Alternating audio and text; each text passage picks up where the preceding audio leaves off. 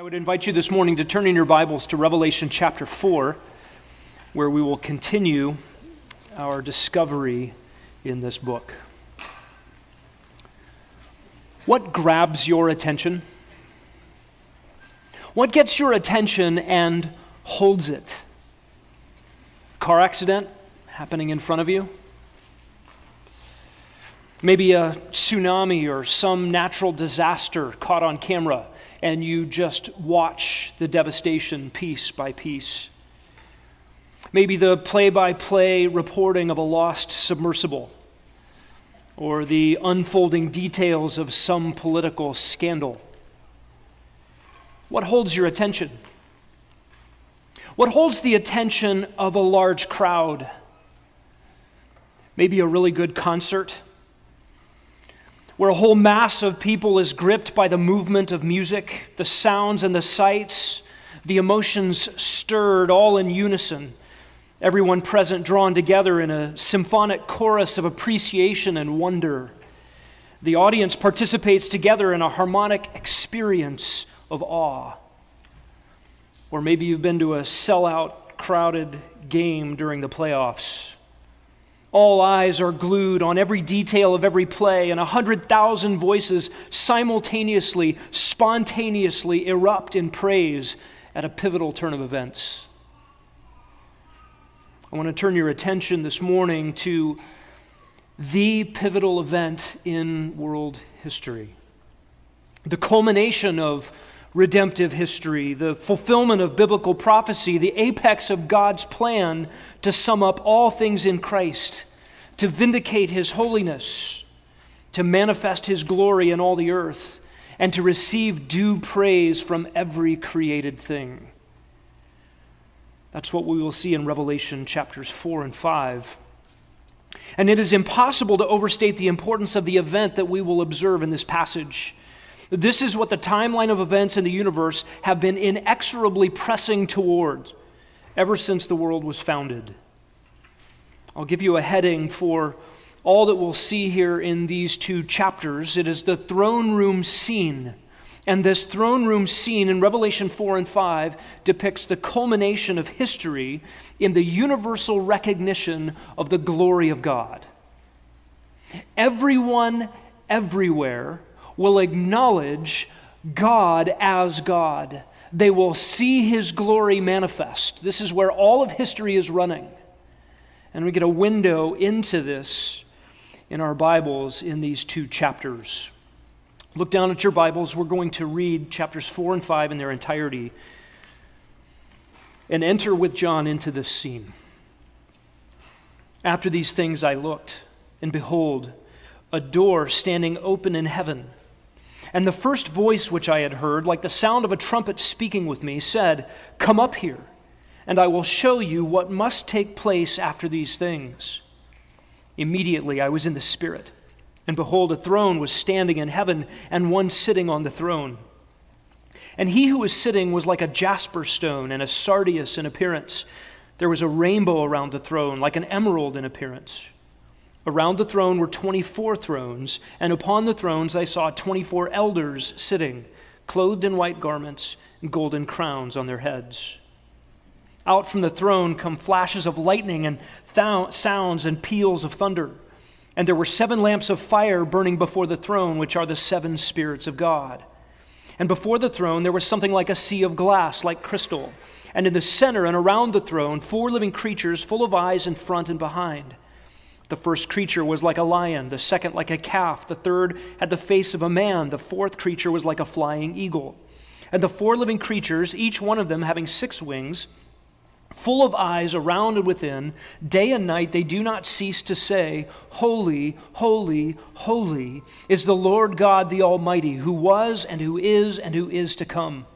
And when the living creatures give glory and honor and thanks to Him who sits on the throne, to Him who lives forever and ever, the 24 elders will fall down before Him who sits on the throne and will worship Him who lives forever and ever, and will cast their crowns before the throne, saying, "Worthy are you, our Lord and our God, to receive glory and honor and power, for you created all things, and because of your will they existed and were created." I saw in the right hand of him who sat on the throne a book, written inside and on the back, sealed up with 7 seals. And I saw a strong angel proclaiming with a loud voice, "Who is worthy to open the book and to break its seals?" And no one in heaven or on the earth or under the earth was able to open the book or to look into it. Then I began to weep greatly because no one was found worthy to open the book or look into it. And one of the elders said to me, "Stop weeping. Behold, the Lion that is from the tribe of Judah, the root of David, has overcome so as to open the book and its 7 seals." And I saw between the throne with the 4 living creatures and the elders a lamb standing as if slain, having 7 horns and 7 eyes, which are the 7 spirits of God sent out into all the earth. And he came and took the book out of the right hand of him who sat on the throne. And when he had taken the book, the 4 living creatures and the 24 elders fell down before the Lamb, each one holding a harp and golden bowls full of incense, which are the prayers of the saints. And they sang a new song, saying, "Worthy are you to take the book and to break its seals, for you were slain and purchased for God with your blood men from every tribe and tongue and people and nation. You have made them to be a kingdom and priests to our God, and they will reign upon the earth." Then I looked, and I heard the voice of many angels around the throne and the living creatures and the elders, and the number of them was myriads of myriads and thousands of thousands, saying with a loud voice, "Worthy is the Lamb that was slain to receive power and riches and wisdom and might and honor and glory and blessing." And every created thing which is in heaven and on the earth and under the earth and on the sea, and all things in them, I heard saying, "To him who sits on the throne and to the Lamb be blessing and honor and glory and dominion forever and ever." And the 4 living creatures kept saying, "Amen." And the elders fell down and worshiped. I have now an impossible undertaking. For me to understand the gravity of this scene and to attempt to communicate it. I don't know whether to yell it all out for emphasis or to sing it through or to remain silent before it. And you have an impossible task: to grapple with the gravity of this scene. It's as if the burden this morning is for me to pick up the Himalaya mountain range and to set it on your lap and say, "Here, hold this." These are things we cannot do, and yet we must try this morning. Chapter 4 details worship as the fundamental obligation of everything created. Everything must worship God simply by right of creation. It is the universal obligation of everything made to praise the Maker. And in chapter 5, we discover that worship becomes the unique privilege of the redeemed. Of course, the elect heavenly beings who never sinned, but a countless mass of humanity who have sinned and have been purchased out by the blood of the Lamb, redeemed so that they may worship too. And we see concentric circles of worship, and this worship is appropriate. It is inexorable. It is inevitable. Every knee will bow, every tongue will confess. And these concentric circles of worship, demanded by right of creation and purchased by the blood of the Lamb for the redeemed, will be the task of everyone, even as it is the task of heaven. The scene that we see here in Revelation 4 and 5 depicts the great pivot of history. It is an event where the tides change, where rebellion sees its end and God's glory fills the earth. We see the glory of God in judgment and the glory of God in redemption. And this scene will take us from the throne of God to the cross of Christ to the eternity of worship for all those who belong to Him. I'm going to give you the outline for today and next week up on the screen. we'll attempt three things. I want to locate this scene for us in the book of Revelation, and then locate this scene for us in the whole plan of redemption and the whole scope of history. And then we'll unfold the details of Revelation chapter 4, the first half of this scene. We will likely get to the details of chapter 4 next week, Lord willing. Let's begin this morning by locating this throne room scene in the book of Revelation. Turn in the book of Revelation back to chapter 1, and you'll remember that chapter 1, verse 19, gives us a very helpful outline for the entirety of the book.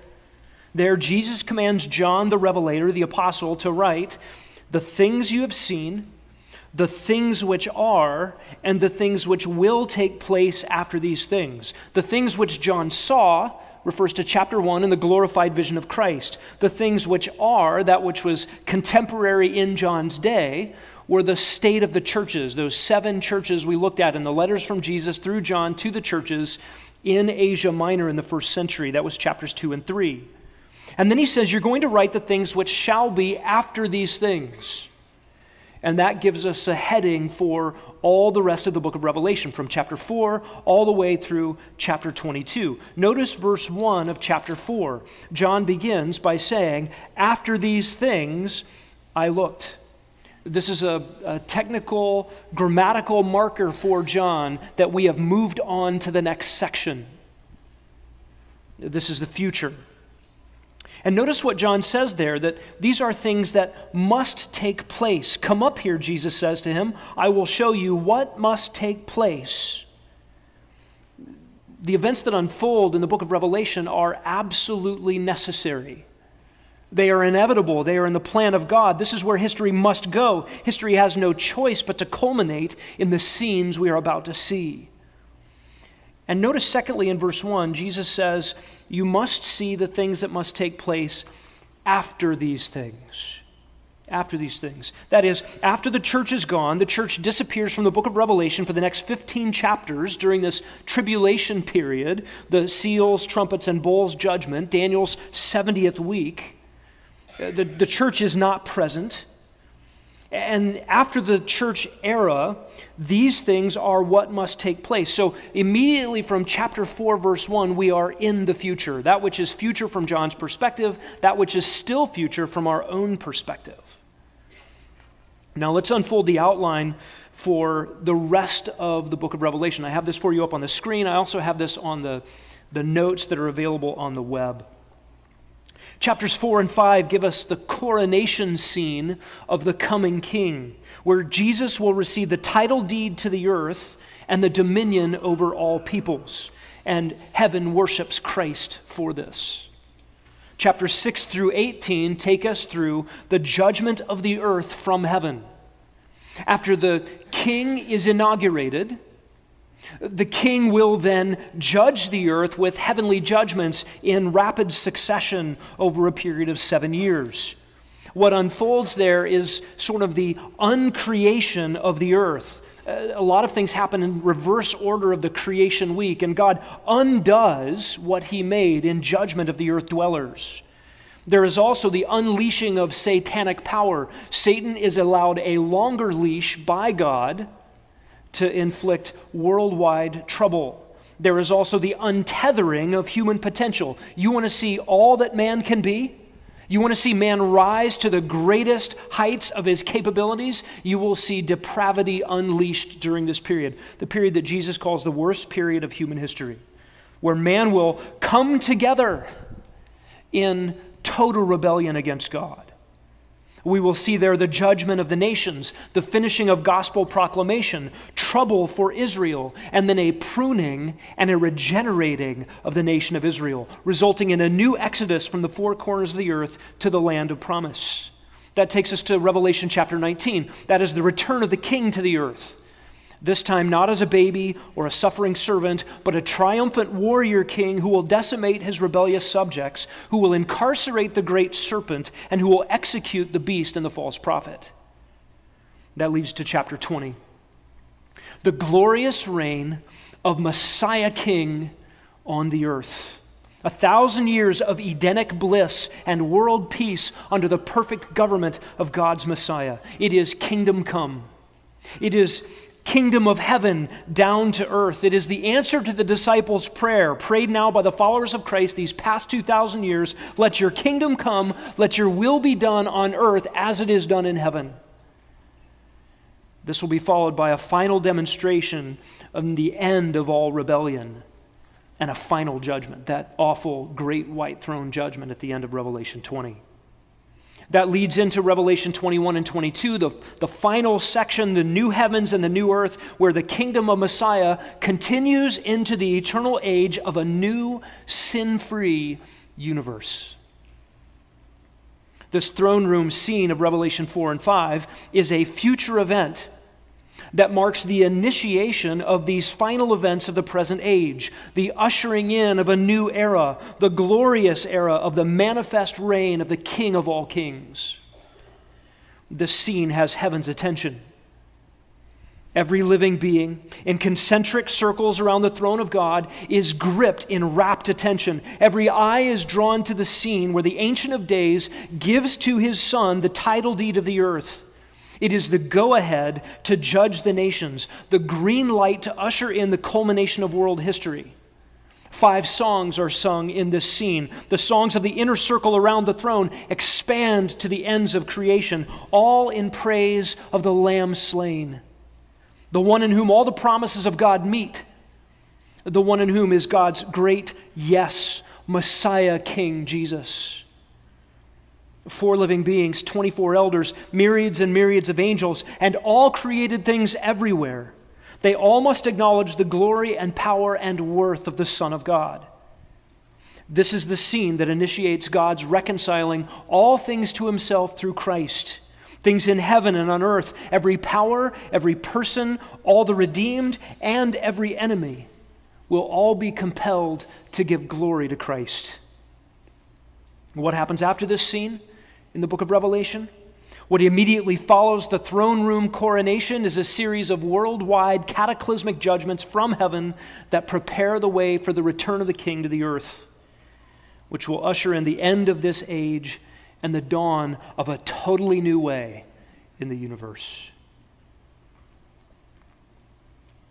Secondly, if we're keeping an outline this morning, let's locate this throne room scene in history.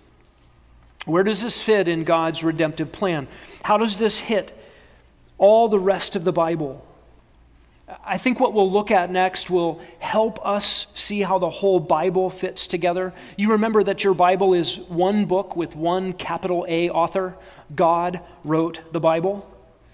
Because God wrote it, it has the integrity of his nature. It has the continuity of his plan. We should expect it to fit together.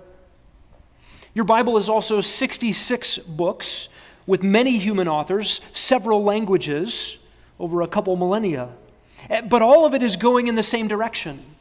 And the details of God's plan are unfolded over time. What should we expect from the last book of our Bible? To pull all of God's revelation together, what got unraveled in Genesis at the entrance of evil, the fall of man into sin, and the curse of God on the universe, gets re-raveled in the book of Revelation. All the scattered threads of storylines in the Bible all find their way back together into one rope in the book of Revelation. In one sense, the book of Revelation does not give us a new story, but fills in many details and weaves together all of those other stories the Bible has been revealing all along. Remember that your Bible is made up of details, and your Bible is made up of grand sweeping storylines. And we want both. We want the details and we want the big picture. The big picture is made of the pixels. You can't neglect the details or you mess up the big picture. And you can't miss the big picture or you will not have the pixels in their right place. We want to understand what God has communicated. A reminder about the book of Revelation, there are no direct quotes in the book of Revelation. And yet the influence of the rest of the Bible in the book of Revelation means that there are thousands of references to other scriptures. The vocabulary, the phraseology, and the imagery, the themes, the theology, all of it comes from all of the rest of the Bible. Every paragraph in the book of Revelation, more than any other book of your Bible, is filled with the vocabulary, the phrases, and the images of the rest of Scripture. And in particular, chapters 4 and 5, this throne room scene we're looking at for the next few weeks, is chock full of images, chock full of vocabulary, phraseology from others who saw the Lord high and exalted. The prophets Isaiah, Ezekiel, and Daniel in particular, their language, their imagery, their vocabulary shows up in this section. And even some of the vocabulary of the Apostle Paul, who saw the risen Christ in the New Testament. I believe there are multiple visions of Christ at the throne room that parallel one another in Scripture. And I want us to see this together. We'll look particularly at Daniel, Ezekiel, and Isaiah this morning. I believe these three prophets got to see the same event that John describes here in Revelation 4 and 5.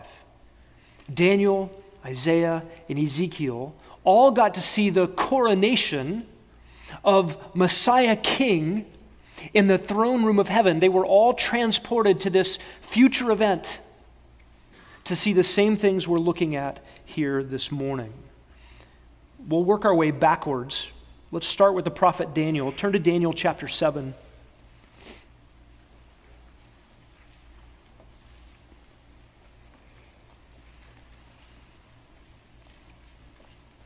And if you missed working through Daniel verse by verse on our Sunday nights, I would encourage you to perhaps go back to Daniel chapter 7 and get some more of the details. We'll fly through this vision. Beginning in verse 9, Daniel writes, "I kept looking until thrones were set up, and the Ancient of Days took his seat. His vesture was like white snow, and the hair of his head like pure wool. His throne was ablaze with flames. Its wheels were a burning fire. A river of fire was flowing and coming out from before him. Thousands upon thousands were attending him. Myriads upon myriads were standing before him. The court sat, the books were opened. I kept looking because of the sound of the boastful words which the horn was speaking. I kept looking until the beast was slain, and its body was destroyed and given to the burning fire. As for the rest of the beasts, their dominion was taken away, but an extension of life was granted to them for an appointed period of time. I kept looking in the night visions, and behold, with the clouds of heaven, one like a son of man was coming. And he came up to the Ancient of Days and was presented before him. And to that one was given dominion, glory, and a kingdom, that all the peoples, nations, and men of every language might serve him. His dominion is an everlasting dominion, which will not pass away. His kingdom is one which will not be destroyed." This is a picture, I believe, of the same event. We have here the Son of Man approaching the throne of the Ancient of Days. Look again at verse 14. To him was given dominion and glory and a kingdom. This one was given that which belongs properly only to God. This coronation scene, according to Daniel, was in the distant future. This didn't happen in Daniel's day. This was something he was seeing in a prophetic vision, ushered into the throne room of heaven to see across time and space that which had not yet taken place. You remember back to Daniel chapter 2 and the vision and the dream of Nebuchadnezzar that God gave the explanation to Daniel. There was a statue of metals, and that statue detailed 4 kingdoms. And Daniel prophesied during that first kingdom described, the Babylonian Empire. It was followed by the Medo-Persians, and then the Greeks, and then the Romans, and then the mixed metal and clay of Rome 2.0 that is still yet to come. In Daniel 2, 28 and 29, Daniel uses 2 really interesting phrases. He says, "in the last days," and he says, "after these things." In the Greek text, it's exactly the same as Revelation 4, verse 1. The "after these things I saw." John is intentionally pointing us to the same event. This is the end of the times of the Gentiles. It's the end of both sections of the Roman Empire, the Rome that crucified Messiah and the revived Rome that will constitute the world empire of the Antichrist. You remember in Daniel 2 that the stone made without hands comes down out of heaven and displaces every human government. It ends the reign of sinful man on the earth, and it installs forever the kingdom of God. And do you remember that stone out of heaven strikes the statue, not at the head of gold, not during the Babylonian Empire, not during the Medo-Persian Empire, not during the Greek Empire, not during the Roman Empire at the time of the crucifixion of Messiah. But at Rome 2.0, at the end of the age, the stone from heaven smacks the feet and obliterates the entire statue of human governance to chaff, which blows away in the wind and never comes back. And that mountain fills the earth. This is the kingdom of God and his Christ filling the earth with God's glory and his righteousness. Turn to Daniel chapter 12.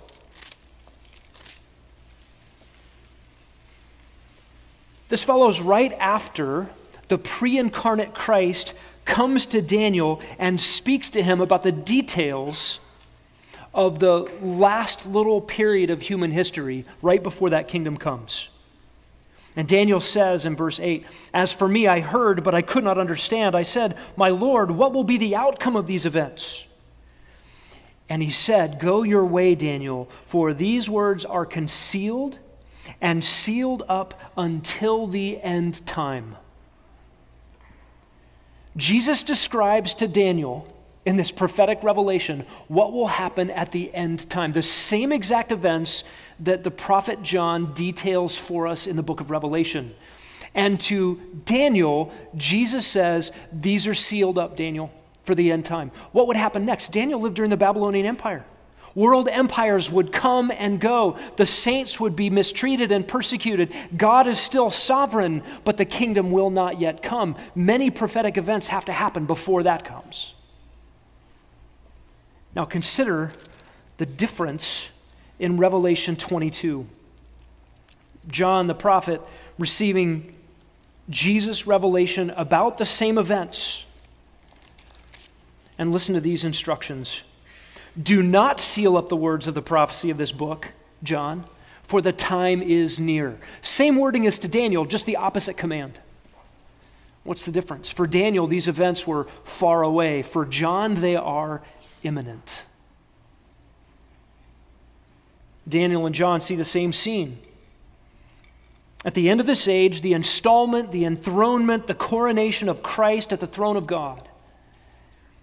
But for Daniel, there were intervening events, intervening kingdoms. What prophetic events do we await before the unfolding of the events of the book of Revelation? None. There are no promises of Scripture that we are waiting for before this coronation event. All of the departure of the church, the coronation of Christ, the worst period in human history, Daniel's 70th week, and the coming of Christ in his kingdom will all happen in one era. Daniel 7 occurs in the middle of that book, and it becomes the central reality of the whole of Daniel's life and prophetic ministry. In fact, if you think about the message of the book of Daniel, it is simply this: God's saints, God's holy ones in the earth will be mistreated, and they will be glorified. They will be mistreated, they will be persecuted, they will suffer hardship under sinful human governance. And you remember Daniel was part of the faithful remnant that was exiled out of Jerusalem, living in a foreign land, a land of pagan idolatry and enmity towards the God of Israel. But the promise is that Messiah's kingdom would one day arrive, obliterate all hostility, rescue the saints, fulfill God's promises to Israel, and make God's kingdom the kingdom of every nation on the earth. That was the message of the book of Daniel. And it's interesting that Daniel's own life was something of a smaller version, a microcosm of his message. He himself was personally persecuted, mistreated. And yet God repetitively honored Daniel, brought him glory, fame, notoriety. It's as if his own life as the prophet encapsulated the message of his prophecy, which was all based on this central theme that Messiah would come one day and fill the earth with his kingdom. Abner Chow, in his book titled I Saw the Lord, A Biblical Theology of Vision, makes a compelling case that the prophets Ezekiel and Isaiah witnessed the same event that Daniel describes, that John details for us in Revelation. Let's work our way back to the prophet Ezekiel. What do we find there? We see a series of visions in Ezekiel, 3 in particular, that take us back to this throne room scene of God. They are chapters 1 to 3, chapters 8 to 11, and then chapters 40 to 43. These become the major divisions in the book of Ezekiel. Ezekiel was a contemporary of Daniel, part of the Babylonian captivity. He is prophesying of God's future realities from enemy territory, and there's not much hope. Only pagan oppression, exiled from the land of promise, away from the temple of Yahweh, which had been decimated and destroyed and left in ruins. We won't look at all of Ezekiel's vision scenes here, but turn your attention to Ezekiel chapter 1. The prophet writes, "It came about in the 30th year, on the 5th day of the 4th month, I was by the river Chebar among the exiles, and the heavens were opened, and I saw visions of God." Verse 4, "As I looked, behold, a storm wind was coming from the north, a great cloud with fire flashing forth continually, a bright light around it, and in its midst, something like glowing metal in the midst of the fire. Within it were figures resembling 4 living beings." This was their appearance. They had human form. Each had 4 faces and 4 wings, straight legs like a calf's hoof for their feet. They gleamed like burnished bronze. Under their wings, on their 4 sides, were human hands. As for the faces and wings of the 4 of them, their wings touched one another. Their faces did not turn when they moved. Each went straight forward. As for the form of their faces, each had the face of a man. All 4 had the face of a lion on the right, the bull on the left, the eagle on, and the face of an eagle. Such were their faces. Their wings were spread out above. Each had 2 touching another being, and 2 covered their bodies. Each went straight forward. Wherever the Spirit was about to go, they would go without turning as they went. In the midst of the living beings, there was something that looked like burning coals of fire, like torches, darting back and forth among the living beings.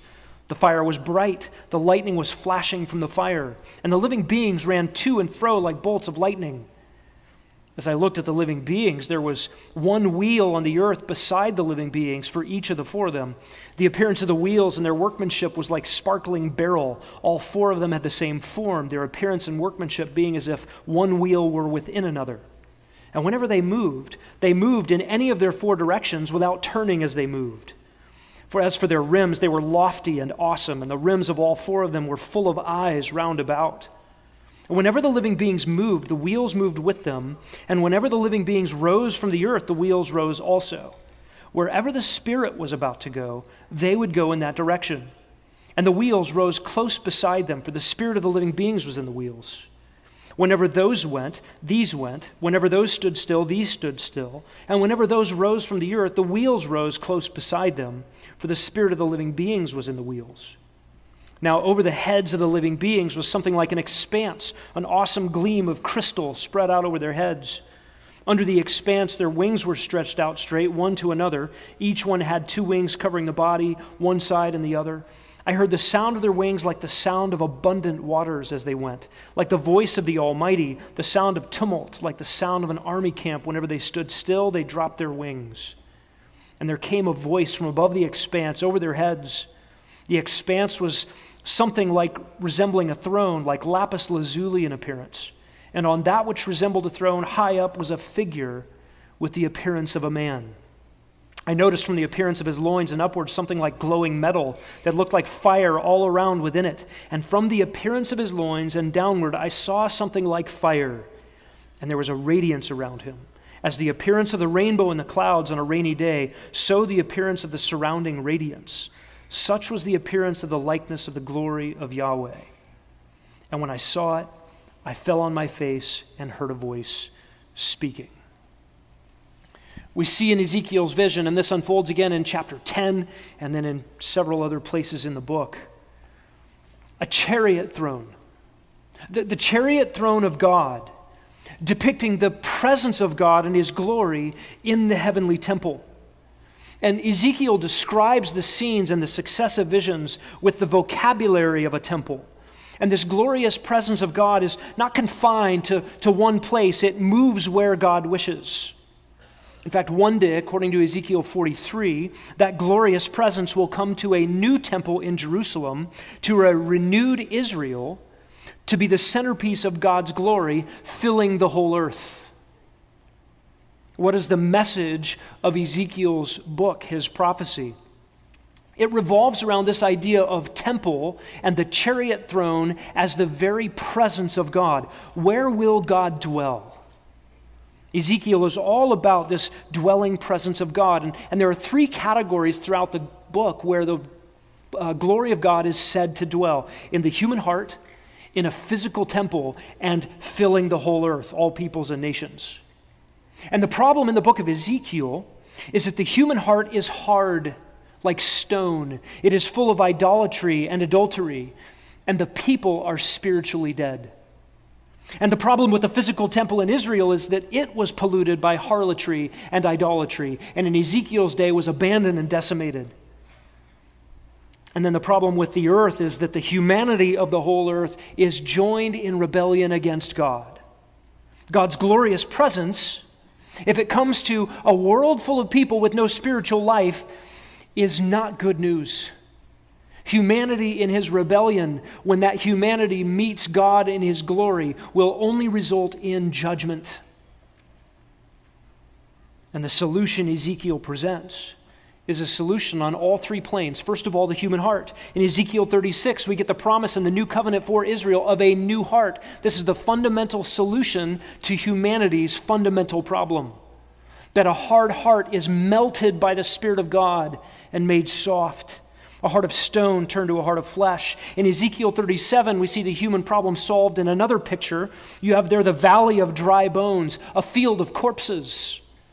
The problem with the people of Israel is, spiritually speaking, they were dead. And they were incapable of anything pleasing to the Lord. They couldn't fix their own dilemma, being dead. What is the solution? That God, by the Holy Spirit, would breathe life into this valley of dry bones. There's a solution also for the physical temple, that which had been defiled, polluted. In Ezekiel 40, verse 2, God promises that Jerusalem, Mount Zion, the place of his dwelling on the earth, would become high and lifted up. In Ezekiel 40 to 48, Ezekiel describes a new temple, a purified temple, amidst a purified people with God's glory filling it, Ezekiel 43. And then for the earth, according to Ezekiel 38, 23 and 39, 21 and following, the glory of God would extend to all the nations of the earth and would thereby fill the earth. The nations would be brought into obedience. How will God accomplish all of these things? In Daniel, we learned that God would accomplish the problem of human kingdoms by bringing his own kingdom to the earth and smashing them all. How will God solve the problem of hard hearts, polluted temples, and rebellious earth? Look at Ezekiel 37, beginning in verse 21. Thus says the Lord Yahweh, behold, I will take the sons of Israel from among the nations where they have gone. I will gather them from every side, bring them into their own land. I will make them one nation in the land, on the mountains of Israel, and one king will be king for all of them. They will no longer be two nations. They will no longer be divided into two kingdoms. They will no longer defile themselves with their idols, or with their detestable things, or with any of their transgressions. But I will deliver them from all of their dwelling places in which they've sinned, and I will cleanse them. And they will be my people, and I will be their God. My servant David will be king over them, and they will all have one shepherd. They will walk in my ordinances. They will keep my statutes and observe them. They will live on the land that I gave to Jacob my servant, in which your fathers lived. They will live on it, and their sons' sons forever. And David my servant will be their prince forever. And I will make a covenant of peace with them, an everlasting covenant, and I will place them and multiply them, and will set my sanctuary in their midst forever. My dwelling place will be with them. I will be their God, and they will be my people. And the nations will know that I am Yahweh, who sanctifies Israel, when my sanctuary is in their midst forever. God will bring about the solution to Israel's problems with the coming of the new David, the servant shepherd king over Israel, Messiah. We see Ezekiel's message, which springs out of his vision, encapsulated in his life. Look at Ezekiel chapter 2. Right after that amazing vision of the throne room scene with the chariot throne moving about at the behest of the Spirit of God, we read this. Then he said to me, Son of man, stand on your feet that I may speak with you. As he spoke to me, the Spirit entered me and set me on my feet, and I heard him speaking to me. What had happened in the verse previously? Ezekiel had fallen down on his face before the Lord, before the glory of the Lord, as a dead man. What happens to him? The Spirit enters him and he stands. This is a pre-echo of exactly what God would do with the nation of Israel. They are a field of corpses, and the Holy Spirit will enter them, breathe life into them, and give them life so that they may obey. Ezekiel couldn't even obey the Lord's command to listen without the Spirit entering him and getting him up on his feet. Let's turn to Isaiah. I believe that Abner Chow is right in seeing Isaiah chapter 6 as another angle on the same scene we've been detailing in Revelation 4 and 5, Daniel chapter 7, and Ezekiel chapter 1. Read the first 3 verses with me. In the year of King Uzziah's death, I saw the Lord, Adonai, sitting on a throne, lofty and exalted, with the hem of his robe filling the temple, and seraphim stood above him, each having 6 wings. With 2 he covered his face, with 2 he covered his feet, and with 2 he flew. And one called out to another and said, Holy, holy, holy is Yahweh of hosts. The whole earth is full of his glory. Notice verse 3. Glory fills the earth. I've preached Isaiah 6 a number of times, and in my mind I've had trouble with verse 3. What do you mean his glory fills the earth? Not yet, right? Maybe Isaiah means that in the sense of like Psalm 19, the heavens are telling of the glory of God. But rebellious humanity, it doesn't recognize the glory of God. His glory is not manifest in such a way like when Isaiah came in contact with it, he fell down. Ezekiel saw God's glory and he fell down. The disciples saw Jesus glorified on the Mount of Transfiguration and they were bewildered. And John fell on his face in Revelation chapter 1. That glory is not filling the earth yet. And yet Isaiah 6:3 says that the glory of Yahweh fills the earth. And we ought to have been asking the question, when? And I think the when question gets answered if this text is giving another angle for us on the same scene as Revelation 4 and 5.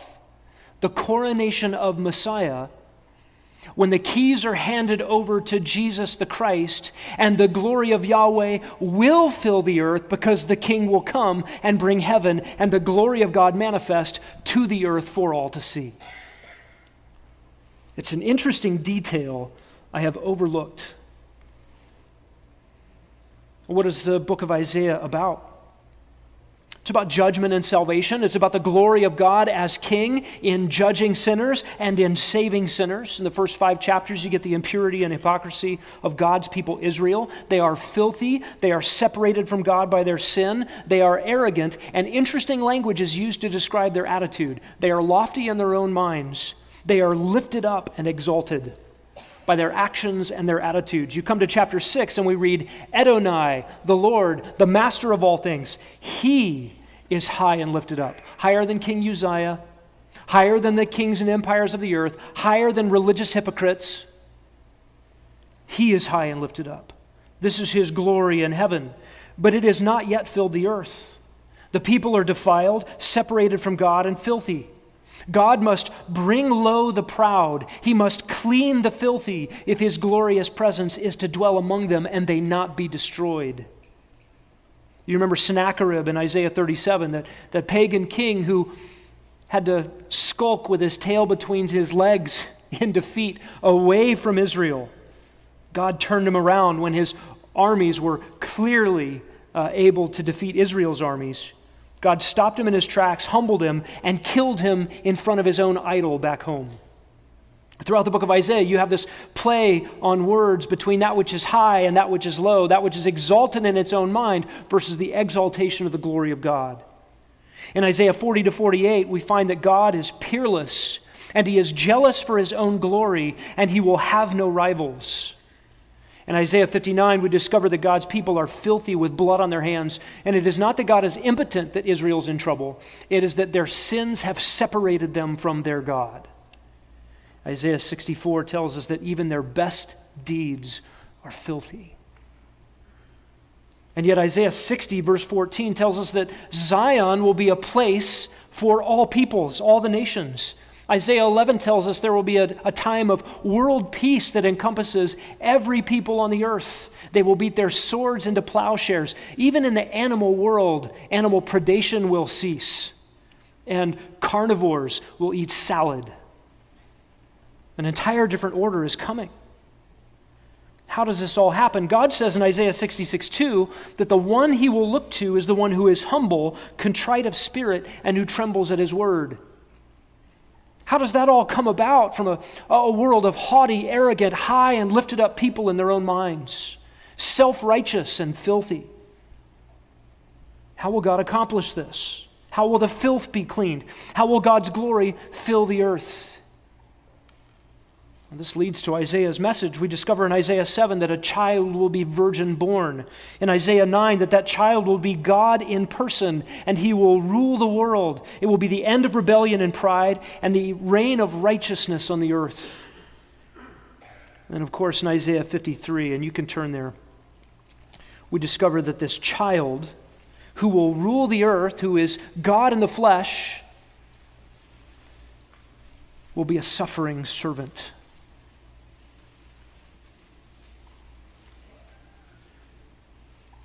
Who believed that message?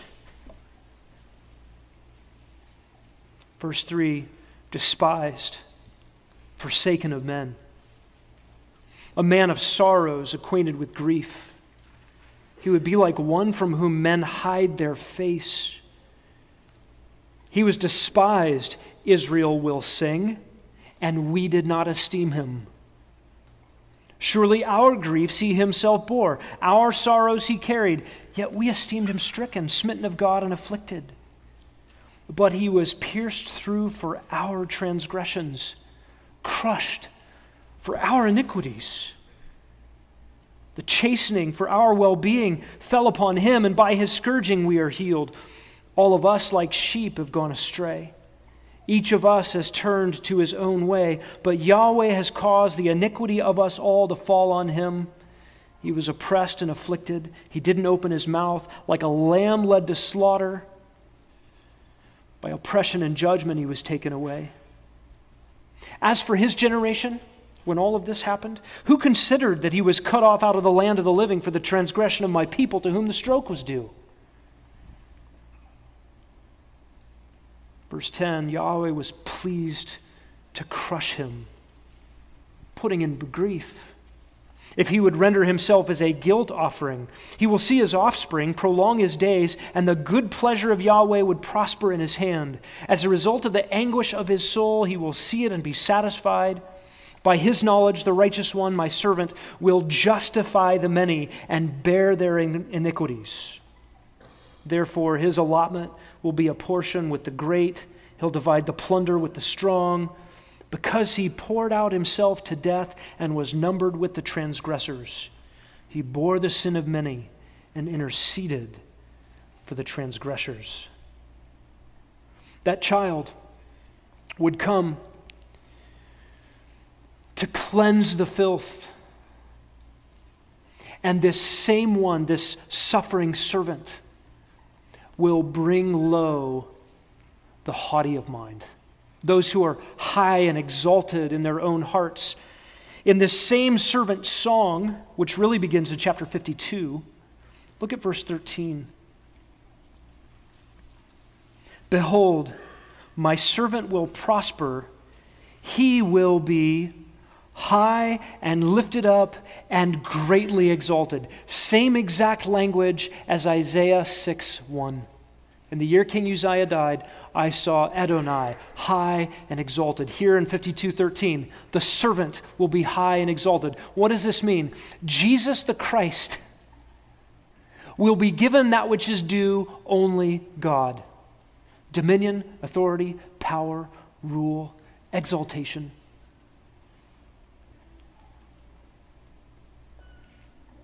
He is the one who receives glory, who in Revelation 4 and 5 rightly receives worship.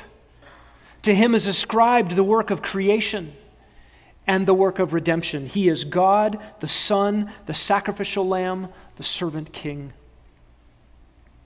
Think about Isaiah's own life. His own prophetic call at that throne room scene is a microcosm of his prophetic ministry.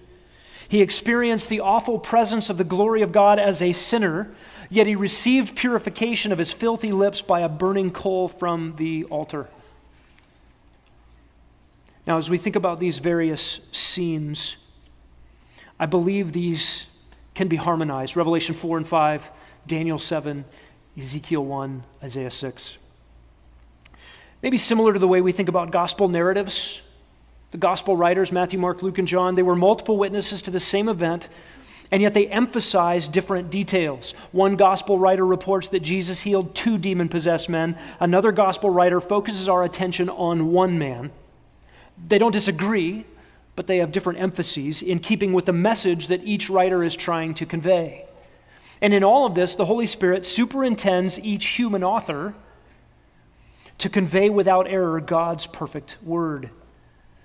These visions can harmonize because each of these prophets was ushered supernaturally across time and space into the same future event. Now, John in Revelation gets a fuller view than Daniel, Ezekiel, or Isaiah, and we should expect that, given the way God has progressed what he has revealed. What did we find in Daniel? A throne, wheels on the throne, multiple thrones around the throne, the Son of Man approaching the throne, the giving of dominion to the Son of Man, the glory of God filling the earth, the Son of Man amongst every people and nation. In Ezekiel, we discovered a throne, wheels, coals of fire, that chariot throne described in temple and altar language, the glory of God filling the earth. And then Messiah, the new David, the shepherd of the new covenant, making possible God's presence in his regenerated people. 4 living beings, cherubim, Ezekiel calls them. 4 faces, 4 sides, 4 wings, 4 directions, eyes all over. They mirror the movements of the Spirit of God, all in this crystal expanse under the throne. And there's an emerald rainbow.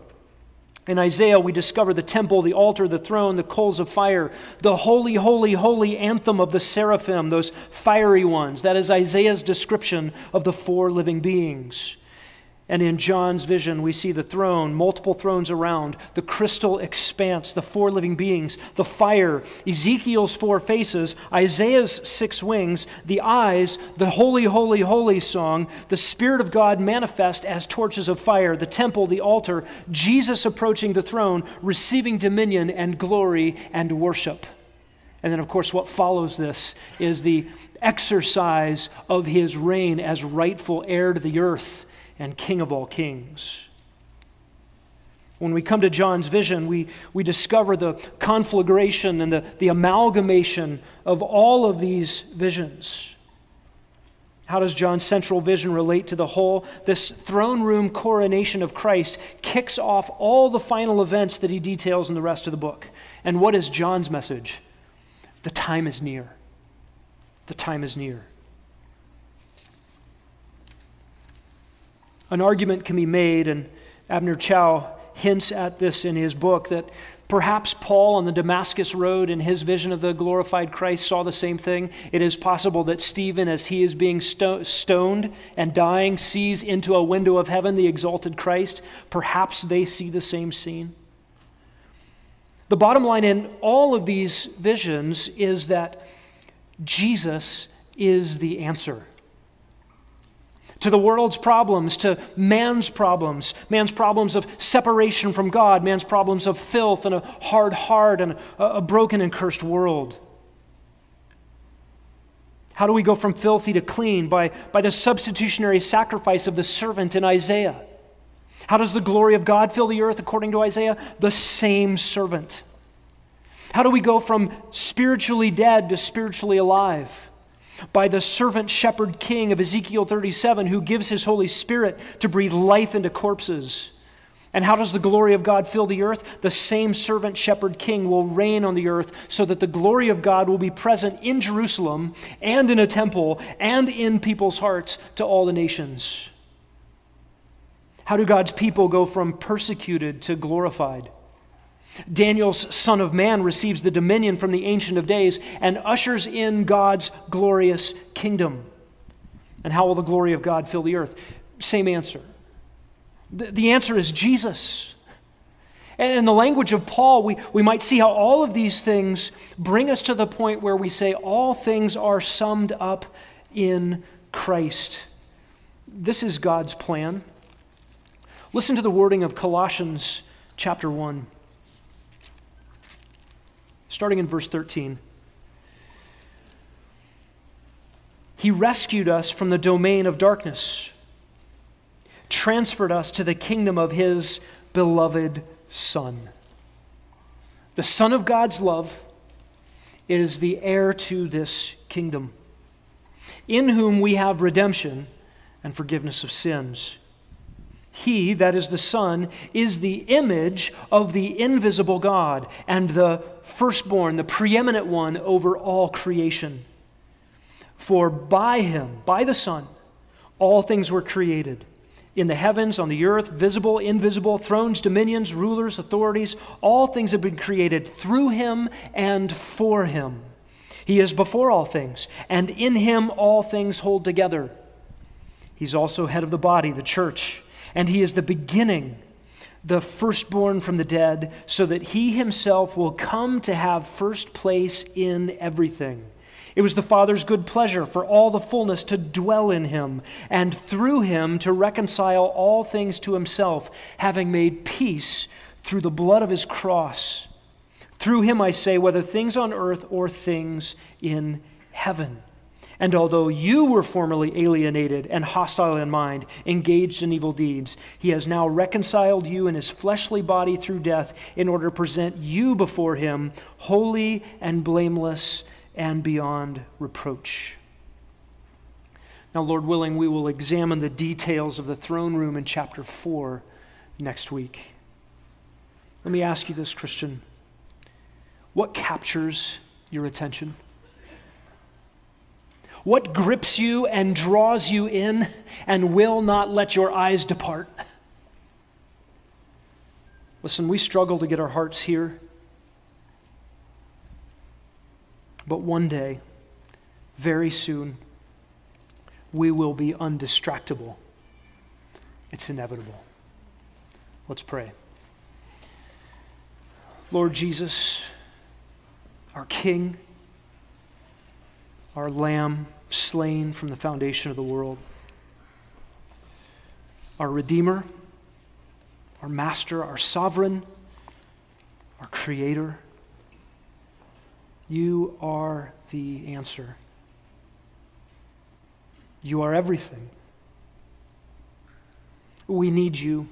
We need once again to have our hearts gripped by the reality of who You are, what You have accomplished, and what You will accomplish. You will resolve every difficulty, fix every hardship, clean up all residue of filth. You will set all things right. And how we long for that day. We echo the Revelator and say, "Come, Lord Jesus." It's in your name we pray, and in your name we sing. Amen.